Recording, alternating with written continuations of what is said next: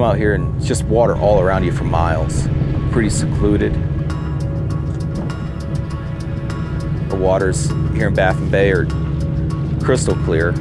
Guided by nothing more than salt water and sky, somehow Justin Cooper and Mike Swenson know exactly where to stop in this 60-mile stretch of coastal wilderness. And we're waiting to feel a thump, is how we explain it. You got one? Yeah. Oh, shoot. All right, let me get the net. Your adrenaline starts running, the excitement, splashing on the water, you're reeling them in, he's dragging, pulling line. Nice trout. It's the hardest thing to explain to people. There he is. Woo-hoo-hoo! Yeah, buddy.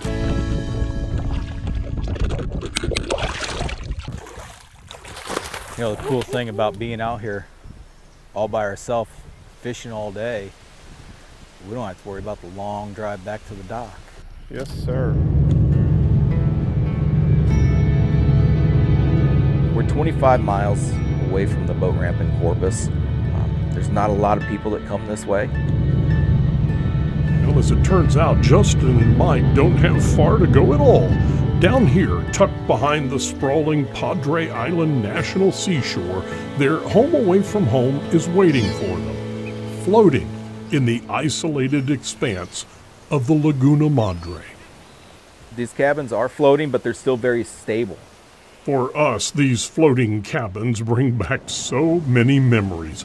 It was more than 15 years ago that we made this trip with Captain Carl, who originally built a series of isolated outposts for renting out to adventurous anglers. Sadly, Captain Carl passed away, but local fishing guide Justin Cooper took over Captain Carl's legacy, doing extensive remodeling and updating these floating fixer-uppers. This is our Laguna cabin. We got one big room here, set up everything you need in the one room. We've got a propane cooktop, sink with running water, coffee maker, microwave, smart TV, and beds to sleep up to 5 people separately. And with our new remodeling, we upgraded the bathrooms. A shower with hot water. You'd be surprised how good that shower feels after fishing all day. This is our Baffin Bay cabin. This cabin has 3 bedrooms, full bathroom, shower, large eating area, kitchen area with 4 recliners, stove, coffee maker, microwave, a smart TV. Bedroom number 1, sleeps 2 people in this bedroom. This is our big bedroom, sleeps 4. Put all the people that don't snore in here and throw the snorers in the little bedroom. This is bedroom number 3. This is another 2-bed bedroom.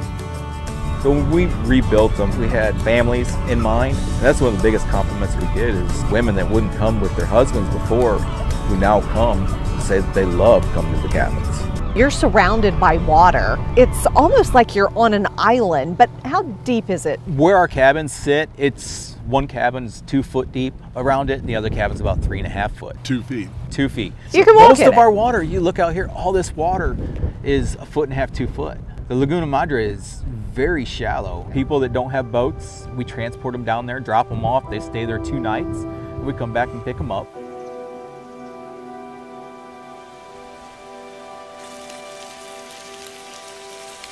Clean, cozy, comfortable. You have everything at home here at the cabin. Both our cabins have outdoor grills. Cooking a steak out here right on the water, you can't beat it. It's the best thing ever. If you've never had a steak cooked on the deck of the cabin, you've never had a steak. The pivotal moment is after sunset when the lights go on outside the cabin. It's what best can be described as Laguna Madre mayhem.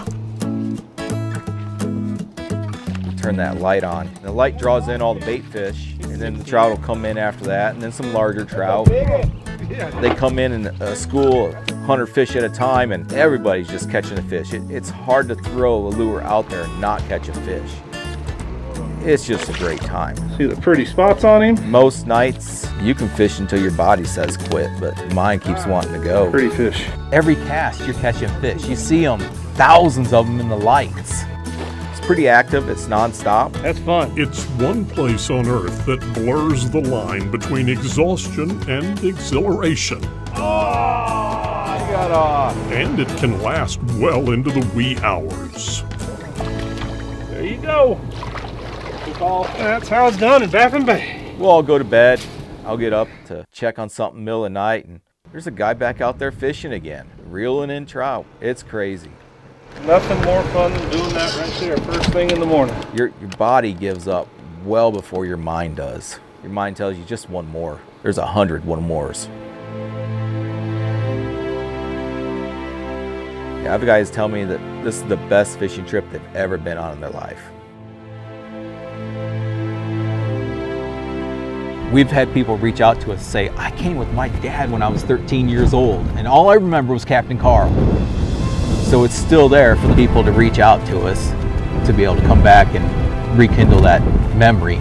Sometimes my wife says that this cabin is so far away that I really ought to move it or sell it, but I wouldn't give it up for anything in the world. This is where I want to be. What do you think he would say if he could see these now? I think he'd be amazed. I think he'd say, good job, Justin. I bet he would.